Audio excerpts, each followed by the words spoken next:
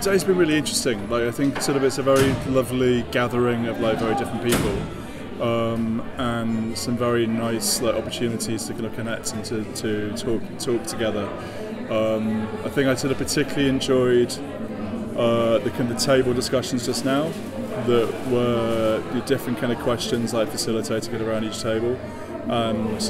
it's a nice kind of coming at the end of the day that there's that kind of like, it acts as a kind of reflection as well, but sort of interesting questions around craft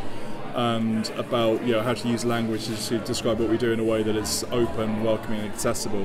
which is a very live question, like continually like in my practice. So it feels, yeah, it's sort of a very rich and enriching like experience today. I think it's just about I don't know that I've got any specific suggestions so much as being mindful of like who are you inviting, like who you're going to gather in the space, and like and what, and not, I put in some ways that is not presuming that it's kind of to repeat like a format, but it kind of but I mean the Georgie and like and the other kind of organisers are very smart, and to have that just be alert to like what really are the kind of questions that we want to do, but really like it's about just how to kind of bring people together, like and I think that's where the kind of the richness comes from.